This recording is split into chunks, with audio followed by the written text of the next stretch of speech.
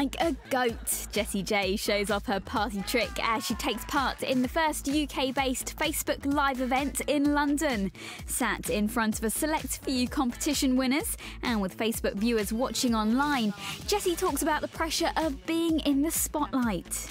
You kind of are put into this lifestyle that people expect you to know how you're going to cope with. Yeah. You know, like doing a 13-hour video shoot in heels and, you know, missing at lunch because you're still filming and you still have to be, hi, it's tough. Like, so there are moments where you have to remind yourself of what, before all of this, you needed in your life to feel alive. Mm-hmm. And I felt like in the last few years I've been very lucky that I've been able to adapt and balance my lifestyle, that I want to make soup at midnight and I'm going to post it on Instagram because that's what makes me feel normal, is cooking.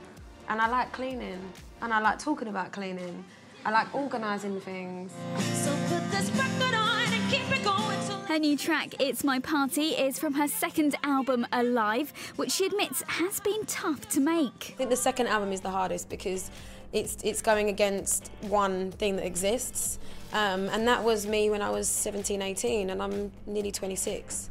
So it's a big jump of kind of age and experience and responsibility and control. So I feel like this album represents, you know, a more adult me.